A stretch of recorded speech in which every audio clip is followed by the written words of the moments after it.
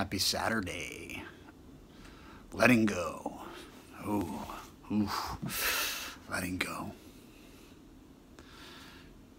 Do we let go, or does whatever we're holding on to let us go? I had a friend who used to talk about it in that terminology, that maybe it's a little bit of both. That we work to let something go. Sometimes I think the ironic nature of that is I don't know if I have the strength to let it go. Whatever, like, imagine that on a ledge. Like, I don't know if I have the strength to let myself drop.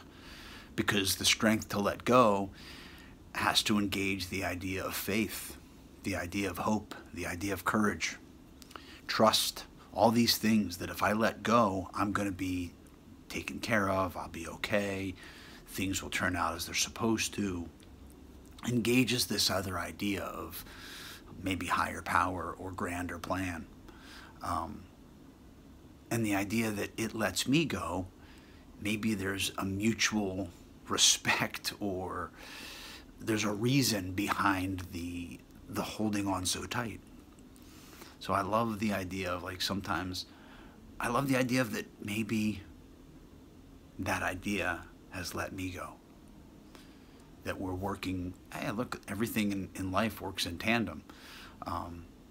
As I begin to see less value maybe in what I'm holding on to for whatever reasons, good, bad, indifferent, doesn't matter, judgment-wise.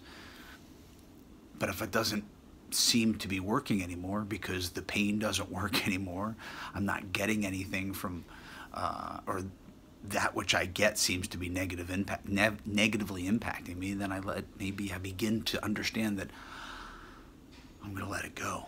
And it says to me, oh, then you're not giving me what I need, so I'm going to let you go.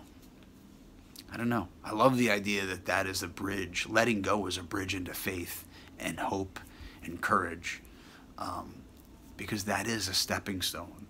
You know, letting something go, trusting. I mean, that's all about faith. So, anyway, happy Saturday. Happy Cinco de Mayo. Peace.